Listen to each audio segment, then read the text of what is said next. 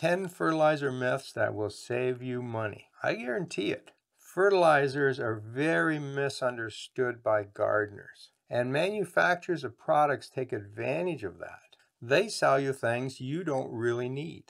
Now you buy these products, you put them on your soil, and things grow. And so you assume, hey, that worked. But you don't know it worked unless you did a proper control. And I know most of you don't do controls. Without them, you don't actually know the product worked. I grow over 3,000 different plants. Most of them grow quite well. I don't use any of these products. And I'll discuss that in more detail at the end of this video. I'm going to try to go through these topics fairly quickly, but I do want you to understand them. But if you want more detail, I've written articles on many of these topics, and I'll put links to those in the description below. Let me clarify the word fertilizer. When I use the term, I'm including both synthetic and organic fertilizer. If I want to be more specific, I'll call it synthetic fertilizer or organic fertilizer. Plant-specific fertilizer. I think this is the largest myth in gardening, that there's such a thing as specific formulations for a particular type of plant. By plant-specific, I'm talking about things like rose fertilizer, orchid fertilizer, tomato fertilizer, African violet fertilizer, and so on. None of these products actually exist, except in the minds of marketing people and in the minds of those customers that have been convinced to buy those products. And you can demonstrate this for yourself very easily, and I've done this for you here. Let's have a look at rose fertilizer. So I've gone to Google and searched for images of rose fertilizer products, and I've made a collage of the ones I found. These are all specific plant fertilizers for roses. They're all made by experts who know what roses need. So let's have a look at these. In the top left-hand corner is a fertilizer that has a formulation of 6-12-16, nitrogen, phosphate, and potassium. That last number is the potassium, 16. That tells me that this manufacturer believes roses need a lot of potassium. Now let's look at the bottom right corner. This formulation is a 4-6-2. Oh, this manufacturer believes that roses need very little potassium, but they need a lot more phosphate. The one in the middle is a 14-12-11. That's almost a balanced formula, equal amounts of each of those nutrients. So this manufacturer is saying, hey, you just need equal amounts of everything. And in fact, if you look at each one of these, every one has a different formulation. And yet they're all experts in producing rose fertilizer. How can they all be perfect for roses when they're all different? Well, they simply can't be. At most, one is right and the others are wrong, but even that one is wrong, and I'll explain that in a second. There is no such thing as plant-specific fertilizer. Most plants take in nutrients in the ratio of 3-1-2. More nitrogen, very small amount of phosphate, and some potassium. If you get a fertilizer with that ratio, you can feed everything with it. But that leads me into myth number 2. The idea that we feed plants is a myth. Plants aren't like people where we spoon feed food into them. Plants use their roots to collect the nutrients that they need. We don't feed plants. What we do is we replace the missing nutrients in soil. If soil has all the nutrients plants need, we don't have to add any fertilizer. If soil is deficient, say in nitrogen, we have to add nitrogen. We don't have to add the other nutrients. If a soil is deficient in potassium, we have to add potassium, but we don't have to add nitrogen or phosphate or anything else. We should add the nutrients that soil is missing when we fertilize. Now that may seem like semantics to you, but if you spend a little time thinking about it, you'll realize how important this concept is. What it means is that none of the manufactured fertilizers out there are correct. It also means that nobody online can tell you what fertilizer you should use in your garden, because none of them know what your soil is missing. Your job as a gardener is to add the nutrients that are missing in soil. Myth number 3, Epsom salts. This one is so common online and in books and videos. Everybody is telling you you need Epsom salts. It's a great fertilizer. Well, if you have a look at the package, it tells you what's in it. Magnesium and sulfate. Sulfate is the ionic form of sulfur that plants use. So it's adding magnesium and sulfur. Well, as it turns out, most soil has lots of magnesium, so it doesn't need any more. And in fact, most soil has enough sulfur too. Plants only need a very small amount of sulfur. In that case, magnesium sulfate does nothing for your soil. Now, if you're deficient in magnesium or sulfur, then it will help plants grow. But if you need either one of those nutrients, there are much better options. For instance, if you're deficient in sulfur, use agricultural sulfur. It's much less expensive. I haven't found a single reason to use Epsom salts in the garden. Myth 4, bloom boosters and bone meal. The claim for both of these products is that they will give you more flowers, and that's completely wrong. These products contain a lot of phosphate, that middle number, and the belief is that phosphate makes plants make more flowers, and that's just simply not true. If you look at the basic biochemistry of plants, every cell in the plant needs about the same nutrient. Roots, leaves, stems, flowers, fruits, they all have about the same amount of phosphate, same amount of nitrogen, same amount of potassium.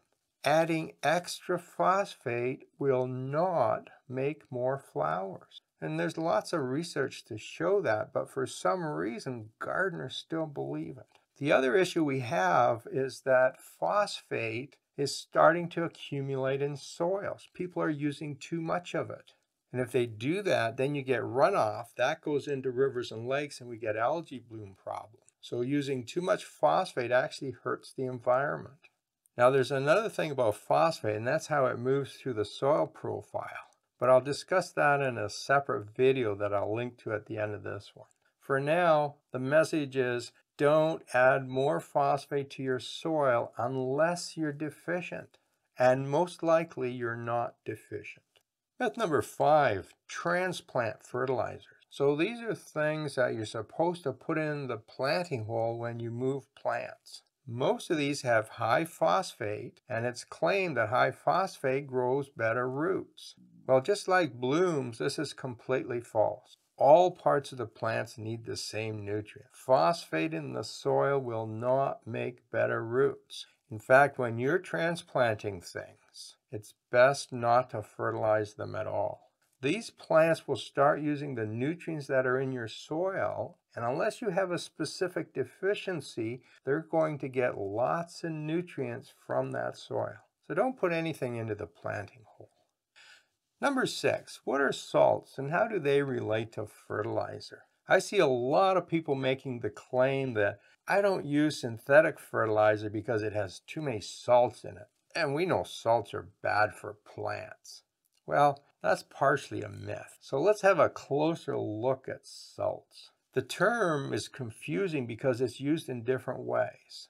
In our common language, we use salt in place of table salt, and that's sodium chloride. If you live in a cold area that gets a lot of snow, you're also used to spreading salt on the driveway or on the walkway, or the city puts it on the streets to stop the snow from icing up. That is also usually sodium chloride. Now, sodium chloride is toxic to plants. And if you live up north, you'll know that because things that grow right along the road usually get damaged by this salt. Sodium is toxic and will harm plants. However, the proper use of the word salts is to apply it to a whole range of compounds. Things like nitrate, phosphate, potassium, magnesium, calcium. These are all salts, and those are the nutrients plants need. Plants can't live without salts. When we add synthetic fertilizer to the soil, it immediately dissolves in water and releases those nutrients. And those nutrients are salts. They're good for plants. Now, you can add too much. You probably know that if you add too much fertilizer to your lawn, it'll go brown and you can kill the roots. So too much fertilizer, too much salt is harmful to plants, but in a reasonable amount, it's absolutely necessary for plants to grow. Salts do not harm plants. Now let's have a look at the difference between organic fertilizer and synthetic fertilizer.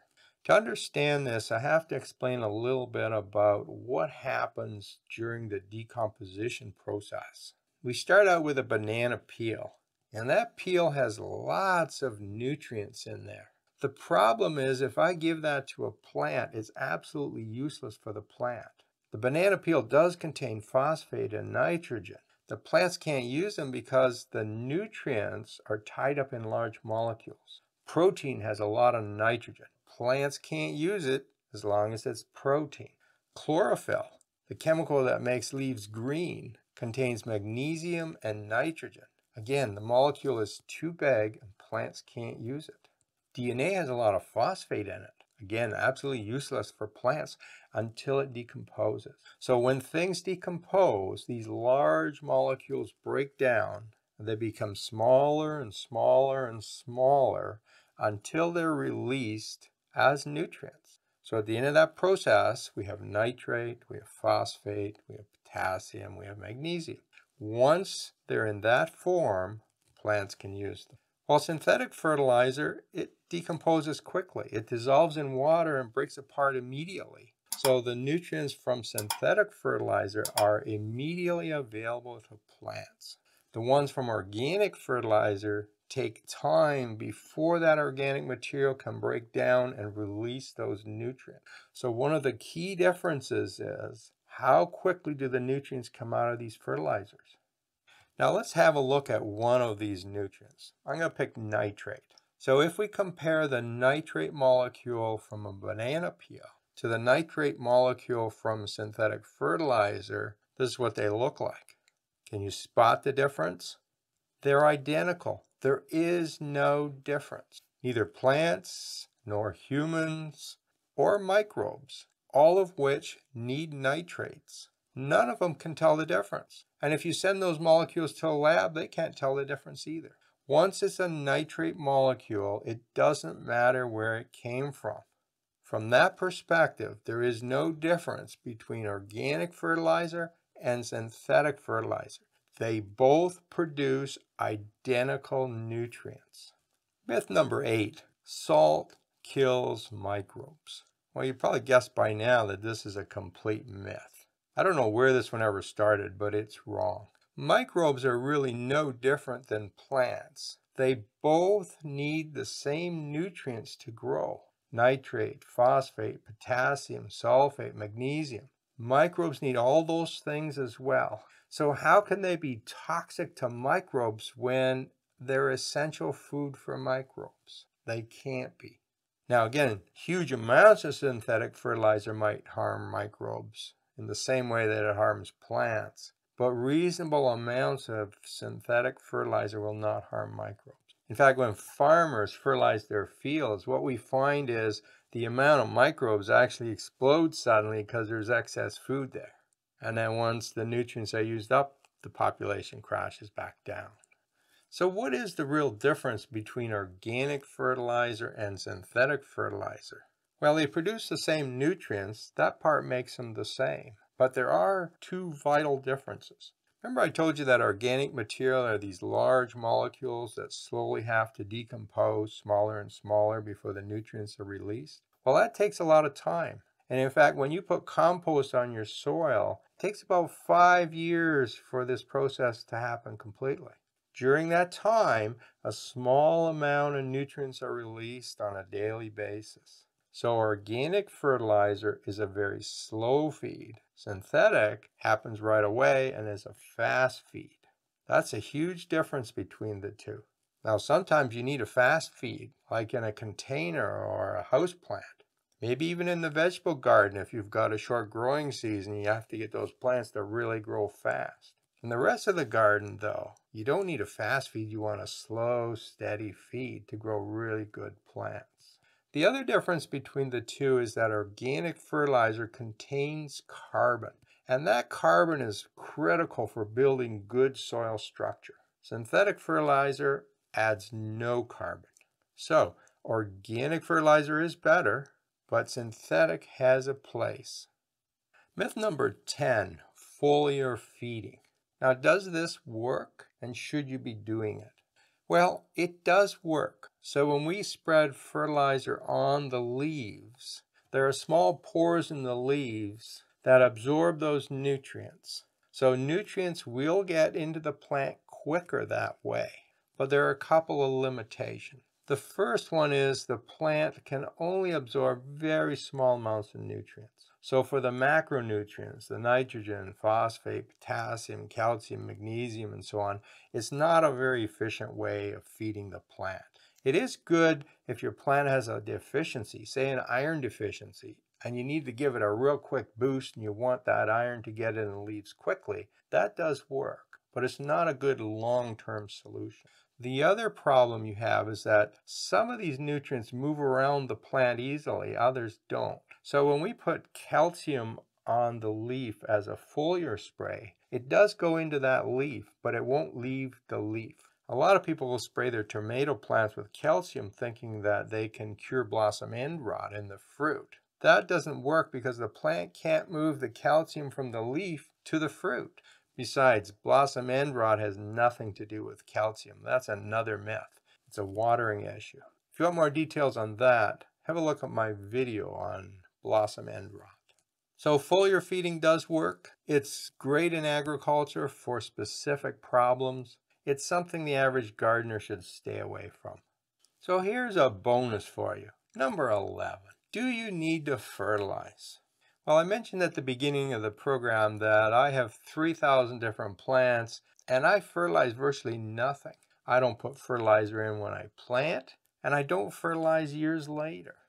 Now, there are some exceptions. Containers get fertilized because we water them a lot and we wash the nutrients out the bottom, so they do need regular fertilizer. I also fertilize my vegetable bed a little bit. We have a very short growing season. I need those plants to grow quickly and give me a crop before the snow flies. So sometimes I do fertilize those. But the rest of the garden never gets fertilized. And I find things just grow fine. And the main reason is that the purpose of fertilizing is to replace the nutrients that are missing. I guess my soil isn't missing anything because stuff grows in it. And if that's the case, you don't need to add fertilizer. Now, a little bit of compost once in a while does wonders, but forget the fertilizer. Only fertilize when you know you have a deficiency. If you like this video, I have two others that are related to this topic. The first one is, how do you select the right fertilizer when you need it? And I'll put a link to that in the top right-hand corner. The second one is that a lot of people like to use things from their kitchen to fertilize their plants. Things like the water from boiling vegetables and, say, the water from eggs and beer and old cold coffee, and the list goes on. And I made a video that looks at about 10 different things that people use from their kitchen to fertilize their houseplants. And I'll put a link to that in the bottom corner. I hope I've saved you some money.